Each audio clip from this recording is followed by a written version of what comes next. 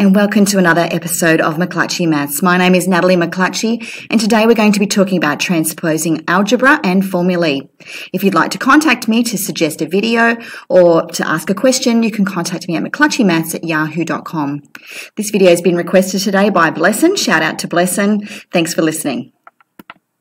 So what does that actually mean to transpose? It's a big word. Basically, we have some terms that you need to understand first before we can talk about what transpose means. We have the subject of a formula. So here's a formula. At the moment, we've got D sitting at the front on one side of the equation, and on the other side of the equation, we have 3mt squared. In that particular example, D is the subject. It sits all alone. Now, transposing is an algebraic technique that we use when we're trying to solve an equation, but we need to find a different variable than the subject. So in this particular formula, we've got D sitting on one side, and if we were to substitute M and T into the equation with real numbers, we'd be able to find the value of D. But sometimes we might want to rearrange that particular equation and maybe have M as the subject sitting all by itself so that we could find the value of M if we were given D and T. Alternatively, we might want to find T. So we would need to move the 3 and the M away from the T as well as the squared component of T so that we could find that value if we knew what D and M were. Lots of letters, but basically it just means that transposing, we're just trying to get the subject to be something different in a particular formula. So we're rearranging that to make a new subject. So I'm going to do 3 examples today. The first example is B equals M over H squared, and we want to make M the subject of the formula. So before we start, we need to think about and have a look at the formula itself. Our objective when we're told to make M the subject is we want M sitting all by itself on one side of the equation and everything else, that would be B and H squared sitting on the other side of the equation with the equal sign in between them.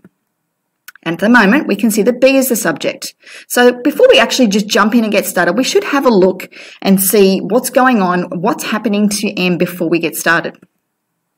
So have a look. At the moment, M is divided by H squared.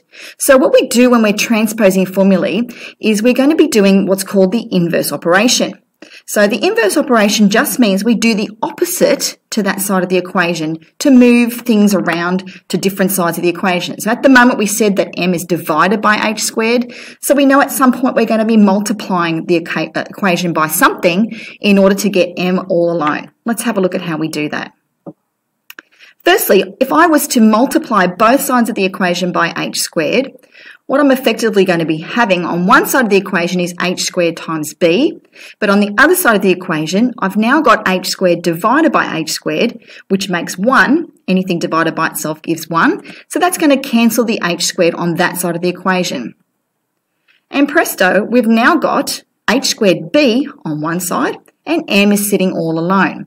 It was as easy as that. This is one of the simple examples because we really only had to do one thing to get M to be the subject of the formula. Let's try something a little bit more difficult. I've got example 2 here. Now we've got a lot more variables this time. We've got an A, a V, a U and a T. And we're asked to make V the subject. So let's have a bit of a think first about what's going on with V. We want V to sit alone. We want A to not be the subject. We want V the subject.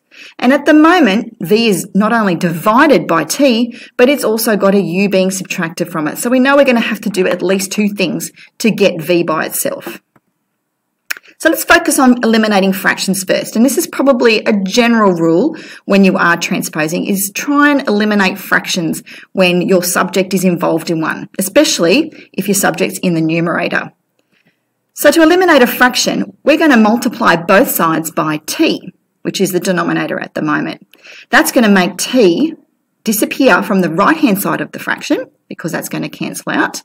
And so we no longer will have a fraction, and T will simply sit on the left-hand side. It'll be AT equals V take away U. Now, to get the U away from the V, we have to add the U to both sides. So we're going to have minus U plus U, that gives 0, and plus U on the left-hand side. So the left-hand side will now read AT plus U, and V will be on the right-hand side. And once again, we are done. So this one took 2 steps. So it's always good to plan a little bit before you get started and have that little few seconds just to think about what is it that you need to do? What are the inverse operations? What is the opposite of divide? What is the opposite of subtract? My last example today has a little bit more complication in it. Once again, not too many steps, but we've got a squared and we've also got a fraction. And this time, h is not sitting on the numerator, it is on the denominator. We want h all alone, so we're going to have to take a few steps to do this. We've also got b, the subject. So let's think about what's happening with h. It's squared, and it is also on the denominator, which means we might have to move things around a couple of times to get h all alone. So once again, I'm going to go with my little general rule. I'm going to try and get rid of the fraction sides of things first. So what I'm going to do is I'm going to multiply both sides by h squared. What this is going to do effectively is cancel out h squared on the right-hand side of the equation, because anything divided by itself gives 1. So now I've moved the h squared to the left. So now on the left-hand side, I've got h squared b, and on the right equals m. Now I'm going to divide both sides by b, and this will move b away from the left-hand side to the right-hand side of the equation. So now I'm going to have h squared all by itself, and I'm going to have m over b on the right-hand side. I'm still not finished though, because now I've got an h squared and I need it to be h as the subject. So we know that cancelling out a squared is done with the square root. So I'm going to take the square root of both sides. Now you can see on the right-hand side of my equation where I had m over b before as a fraction, now I'm going to have the square root of m over the square root of b. I could have also written this a different way. I could have written the fraction m over b with a big square root over the top of it, but either way is acceptable. They both mean the same thing.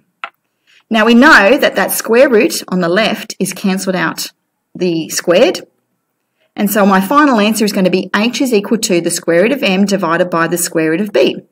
Once again, I'm done. So it's really important when you're looking at transposing equations that you just have a stop and think beforehand and look and plan and see what it is you have to do.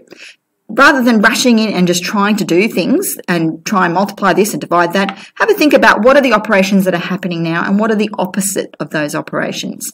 It might take 2 or 3 steps to make a new subject, but if you take it and plan it, try to do fractions first, you'll usually get to a good answer and a good result. Once again, my name's Natalie McClatchy. You've been watching McClatchy Maths at yahoo.com. And I'd like to acknowledge the textbook that I've received the information from today. I've taken these 3 examples from the Jacaranda Maths Quest General Mathematics for Queensland textbook. The working in the solutions was all mine, but the questions were from the textbook. Thanks for watching.